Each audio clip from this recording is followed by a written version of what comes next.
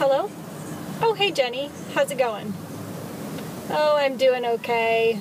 I'm getting ready to go into the dentist. It's about my least favorite thing to do all year. Yeah, I know, it does have to be done. Yeah. Sometimes I think hygienists are sadists, though. I think they really like inflicting torture on their patients, but I guess I gotta go in, so yeah, I'll catch up with you later. Okay.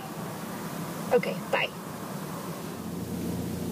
Oh my gosh, I wish my patient would hurry up and show up. She's like 10 minutes late. Really? Yeah. Well, I think I saw her car out there about 20 minutes ago.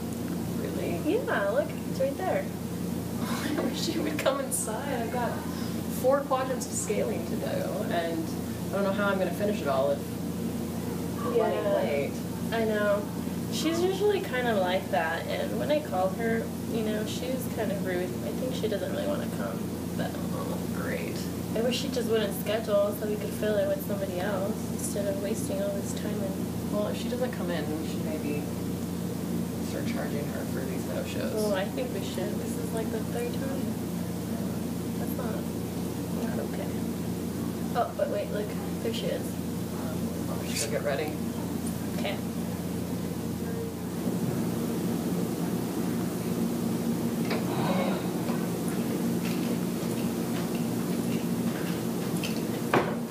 Hi. How's it going? Hi, Sarah. Good morning. I have an appointment today. Oh, yeah, that's right. You know, she'll be right with you if you want to go and see. Okay, thank you. Sarah? Hey, how's it going? Good. How are you today? I've been better, but I'm here. That's good. That's all that matters. Okay, Sarah. Any changes in your medical history since? No, I don't think so. I mean, I'm still taking the Xanax for anxiety, and I'm still taking the Zoloft for depression, and just a bunch of different vitamins and stuff like that. Okay. And it looks like you haven't been in a while. When was your last appointment? I don't know. I think I had a few that I had to reschedule. It may have been a few years. Okay. And in the past, have they ever had to use anesthetic when doing a cleaning? For a tooth cleaning? No. Okay. Okay, well, we don't have to start out with it. We can see how things go, and if we need it, then we can always use it. Okay. What about nitrous? Have you ever used laughing gas? No, I don't know. Would you have to put a mask over my face? Yeah. Yeah, it just kind of goes over your nose. Yeah, no, I'm kind of claustrophobic, so I don't think I would like that. Okay. Okay. Let me just grab a couple of things and then we can get started. Okay.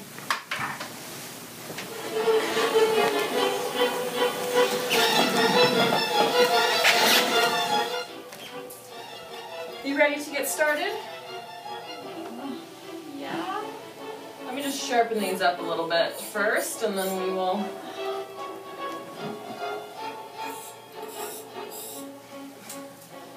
Oh, seriously? Michelle? Yes? She fainted. Oh, no. Wait, I'll put you right in. So your back. Can you put something under her legs? Yeah, I got it.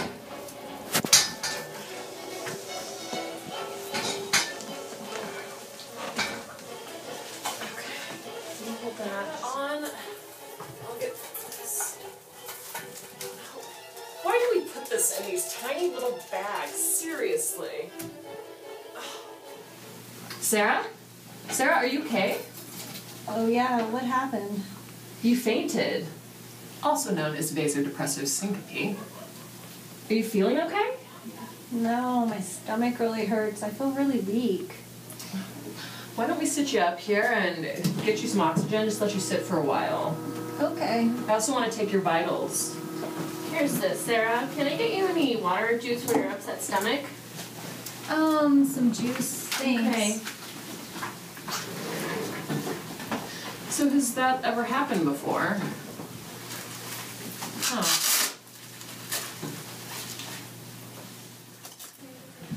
So, what could we have done differently to avoid this medical emergency?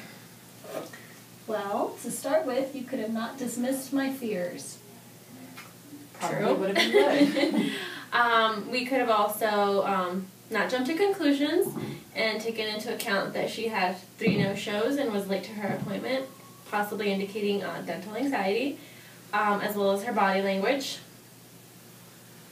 You could have taken my vitals, so you would have seen that I would have had elevated heart rate and blood pressure. That probably would have been a good idea. In addition, maybe not sharpening the instruments in front of me. Since I was feeling a little anxious, that's kind of what set me over the edge. So maybe keeping sharp objects out of view if you can would have been good for me. I think those are important.